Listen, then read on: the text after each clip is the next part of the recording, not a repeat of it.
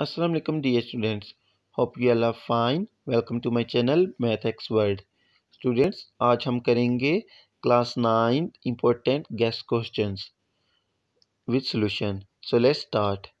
So first we have section B, which includes short questions. So let's start. Question 2 is attempt any 11 parts from following at all carry equal marks. So part 1 is answer the following question related to mustard plant. ये हमें एक mustard plant की diagram दी हुई है, उसमें ABCD 4 parts label हैं. हमें इसके रिलेटेड आंसर करना है. क्वेश्चन ए है इसके related the name the level of organisation exhibited by mustard plant also right it's scientific name. हमने इसमें क्या करना है कि इसका सिर्फ लेवल ऑफ ऑर्गेनाइजेशन बताना है which is multi cellular, and इसका साइंटिफिक नेम बताना है which is Brassica campestris. Part B is mention the role of part A in given plant. Part A में आप देखें क्या चीज़ लेबल है. पार्ट ए जो लेबल है वो है फ्लावर. तो इसका रोल क्या होगा. It is a productive part of plant and it take place in sexual reproduction, farming, seed and fruit. Part C is identify part C and D on basis of their function. Part C and D is which D is root and C is stem. So question number 1 हो चुका हमारा complete. अब चलते हैं question 2 की तरफ. Question number 2 है हमारे पास how Ronald rose prove the deduction Plasmodium should be present in mosquito. इसमें हमने बताना है जो रोनाल्ड रोज था उसने जो डिडक्शन दी थी इसको कैसे प्रूव किया था.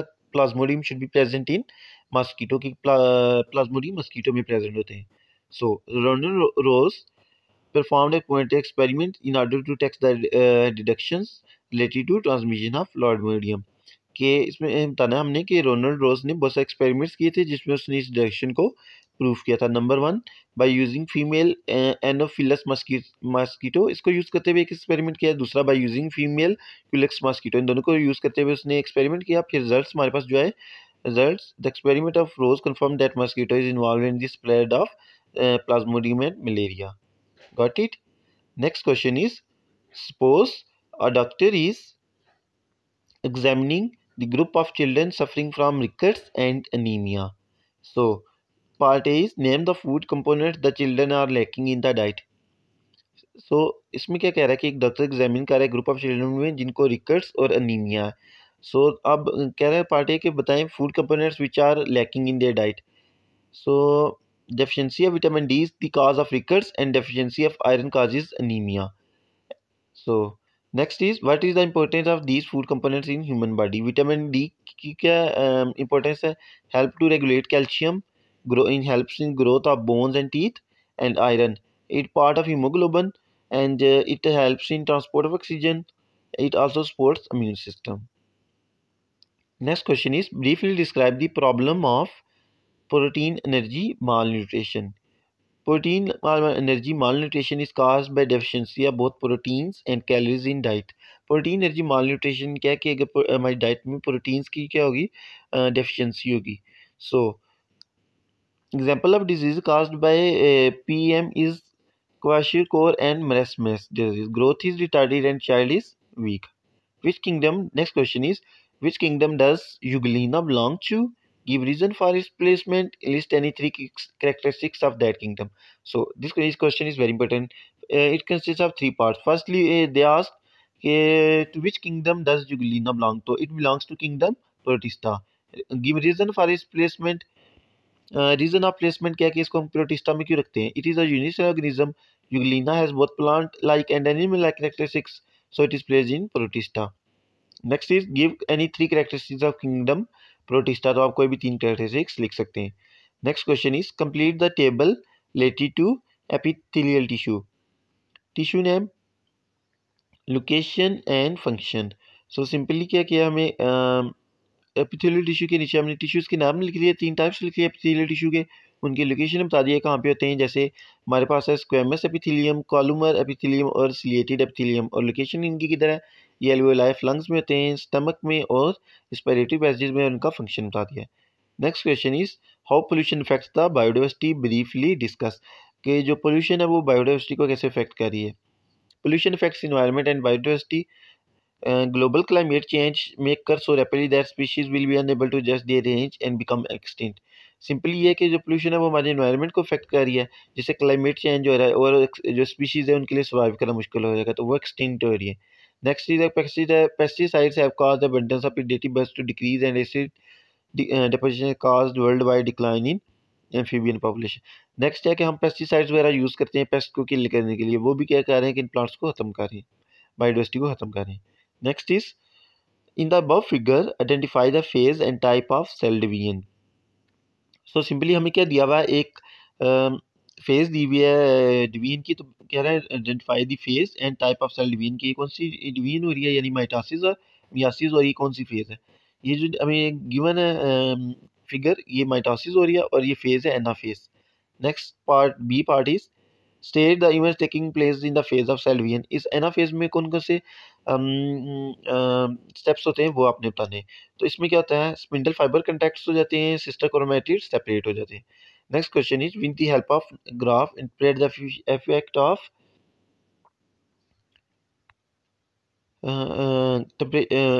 Interpret the effect of temperature on enzyme activity. Very simple, ये एंजाइम्स वाले चैप्टर में से है, इसमें से पूछ रहा है कि जो टेम्परेचर का एंजाइम की एक्टिविटी पे क्या इफेक्ट होगा. हमने पढ़े थे ना factors which effect enzyme activity. So effect of temperature simply, इसके पहले हमने ये ग्राफ बना लेना है. सो एक ये होता है कि अगर हम टेम्परेचर इंक्रीज करेंगे तो एंजाइम्स की एक्टिविटी क्या होगी, इंक्रीज होगी, but up to optimum temperature. उसके बाद क्या होगा, ऑप्टिमम टेम्परेचर से जब हम ज़्यादा करेंगे तो इनकी एक्टिविटी क्या आ जाएगी, कम होना शुरू हो जाएगी, एंजाइम डीनेचर होना शुरू हो जाएंगे. Got it. Question number 10 is give reasons why death of heart muscles take place during myocardial infection. कि जो मायोकार्डियल इन्फेक्शन होता है उसके दौरान हार्ट के मसल्स क्यों डेड होते हैं. इन्फेक्शन मीन्स होता है death due to lack of oxygen. सो जब क्या होता है कि जब one of the coronary artery heart is block due to, जब क्या होती है कोरोनरी आर्टरीज ऑफ हार्ट क्या होती है, ब्लॉक हो जाती हैं. सो क्या हो जाता है, ड्यू टू लार्ज और एम्बोलस ब्लॉकेज भी लगकर portion of the heart muscle will not gate, due to this blockage क्या होगा कि ऑक्सीजन सप्लाई क्या होगी, कम हो जाएगी, जिसकी वजह से हार्ट के मसल डाई करना शुरू कर देंगे. पार्ट बी है हमारे पास, red blood cells are biconcave in shape. तो the biconcave shape provides a large surface for diffusion of gases. Exchange of oxygen is efficient due to biconcave red blood cells. ठीक है, देखिए red blood cells का main काम है कि exchange of gases और oxygen, तो इनकी शेप इसलिए होती है बाइकनकेव के, ये इसलिए वो एक्सचेंज ऑफ गैसेस कह सकते हैं. Question number 11 is in the given figures plant cells are placed in hypotonic and hypertonic solutions. Evaluate the effect of this solution on plant cell. Simply क्या कह रहा है कि एक प्लांट सेल को हमने पहले हाइपोटोनिक सोल्यूशन में रखा तो उसमें क्या इफेक्ट्स होंगे, और फिर इसको हाइपरटोनिक में रखा तो क्या इफेक्ट्स होंगे. तो हम यहाँ से बता देंगे क्या क्या इफेक्ट्स होंगे, हमने ये लिखने. Water from outside cell move inside, cytoplasm expand कर जाएगा. और इन हाइपरटोनिक में क्या होगा कि vacuoles decrease in size, cytoplasm shrink कर देगा. Question number 12 is give reasons why a person with blood type O is universal donor. People with blood, इसकी रीज़न क्या है, इसकी रीज़न ये है कि people with O blood type are universal donor because they donate red blood cells have no antigens, because उनके अंदर कोई भी एंटीजेंस नहीं होते, and can be safely given to people of any blood group. Part B is veins have low blood pressure as compare to arteries. के जो veins होती हैं ना उनके अंदर ब्लड प्रेशर लो होता है as compare to arteries. Veins carry blood back to your heart from rest of body. तो blood pressure in arteries high because heart pumps the blood with high pressure. Blood in veins come from capillary network as blood pressure is low capillary to, so veins से blood at low pressure.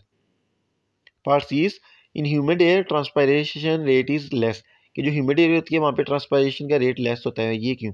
Humid air already contains lot of water vapour, so humid air can accept very little water vapors from plants. Question number 13 is the figure given below show parts of mechanism for the movement of water through xylem. Identify forces A and B. A और B में कौन सी forces हैं, ये देखिए ये एक diagram show की है, adhesion and cohesion.